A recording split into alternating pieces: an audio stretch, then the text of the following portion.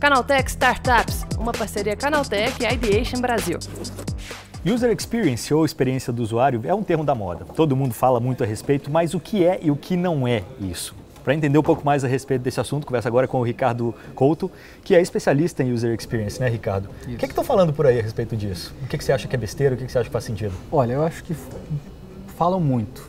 Então, vamos começar pelo que não é. Tá. Então, as pessoas tendem a achar que User Experience é layout, ou é interface, ou são as funcionalidades que eu dou para o usuário no aplicativo mobile ou em um site, etc. Primeira coisa, não é digital. A experiência do usuário não é algo digital.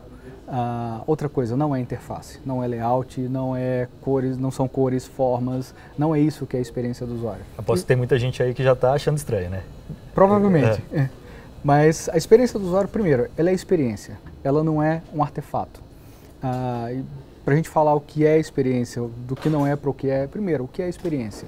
A experiência é algo construída, no nosso caso, a experiência do usuário é uma área constituída, mas a experiência ela é constituída a partir do momento que eu tenho uma pessoa, que chama de usuário, porque ele faz uso de alguma coisa, um serviço, um produto, um artefato qualquer, um celular, um computador ou tablet, enfim, e eu tenho o artefato.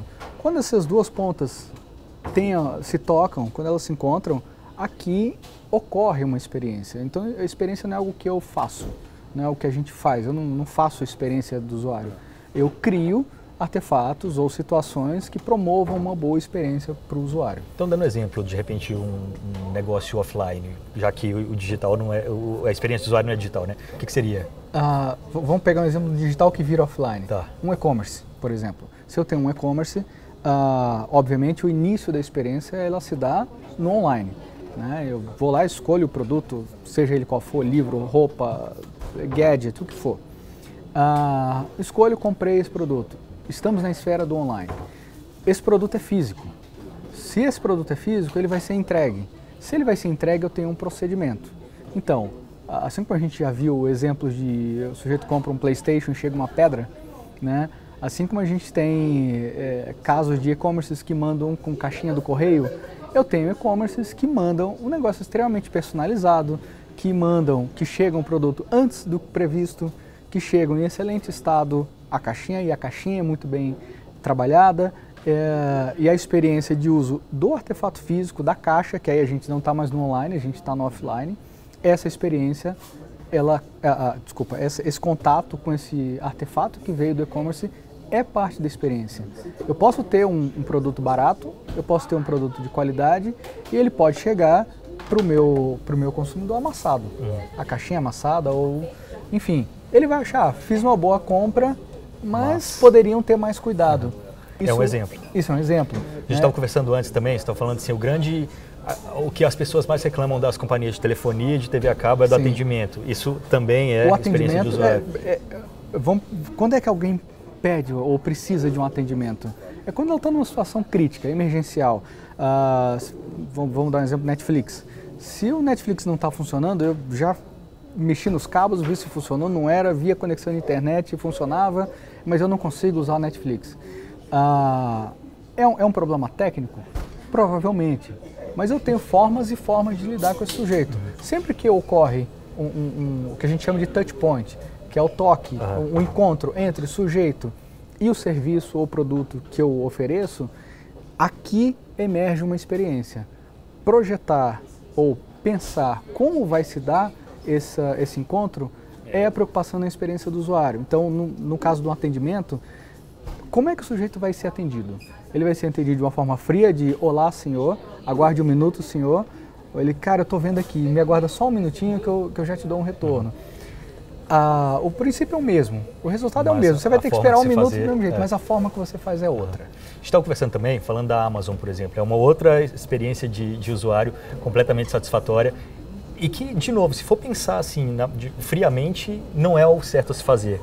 Mas quando você pensa dentro de um contexto, a coisa muda Em termos corporativos, não é o ideal, né? Sempre é um gasto a mais, sempre você gasta muito mais, você tem a Amazon, às vezes, se você reclamar de um produto, eles aceitam te mandar. Eles te mandam um novo e às vezes nem questionam muito. Nem questionam se está mesmo ruim ou se você está tentando enganá-los. Então, é um risco, em termos corporativos, é um risco grande, em termos financeiros, é um risco grande que eles correm. Só que é uma preocupação, basicamente, com a experiência do usuário. E aí entra um outro tópico que é o quanto vale a pena investir em experiência do usuário. Que aí é uma questão, se você pensar friamente em termos de números, em termos de faturamento, bom, investir em experiência do usuário parece não ser tão relevante, porque, bom, eu posso ter um produto mais barato, eu posso ter um serviço mais barato, eu posso contratar pessoas mais baratas, mas que entregam um produto não tão bom quanto quem seria mais caro, ou eu precisaria investir mais, ou tempo ou dinheiro. Ok, faz sentido do ponto de vista corporativo, mas quando a gente começa a pensar no contexto em que a gente está inserido hoje, onde a preocupação não é simplesmente se o produto chegou, mas é como foi o processo para ele chegar. Quando eu tenho um problema, como é que eu lido com esse problema? E aí entra uma nova realidade de mercado também, com redes sociais, com boca a boca, é muito mais fácil expandir essa mensagem. Exatamente, porque há algum tempo atrás a gente, eu diria que nem tinha isso muito bem estruturado, então as redes sociais e até mesmo sites de reclamações, enfim, ou lugares onde isso se acumula, não eram tão usados assim. Então, nós tínhamos menos voz enquanto consumidores, enquanto usuários, enquanto clientes, nós tínhamos menos voz. Hoje nós temos muito mais voz. Então, você conseguir transformar alguém, um defensor da sua marca, hoje é muito mais difícil. Basicamente porque hoje nós vemos o lado ruim das empresas, o lado, os erros que elas cometem, a gente vê isso quase que instantaneamente. Há alguns anos atrás a gente não via isso, a gente não tinha tanto acesso. Então bastava ela fazer uma propaganda, alguma jogada de marketing e a gente acabava esquecendo. Hoje, como a gente vê os problemas muito mais, valorizar os acertos é mais difícil. E isso você não vai conseguir entregando o básico. Isso você só vai conseguir entregando uma experiência única, entregando algo que as pessoas, primeiro, não esperam. Então você vai ter que superar, não é simplesmente resolver, você tem que superar as expectativas hoje. E você não vai conseguir isso fazendo o arroz com feijão. Você tem que promover ou permitir que haja uma experiência fantástica para esse sujeito. Bom, fica aí a dica para os empreendedores abrirem a cabeça e enxergarem a experiência de usuário de uma maneira diferente a partir de agora, né? Exatamente. Isso aí. Beleza, obrigado, Ricardo. Obrigado. Obrigado, pessoal. Até a próxima.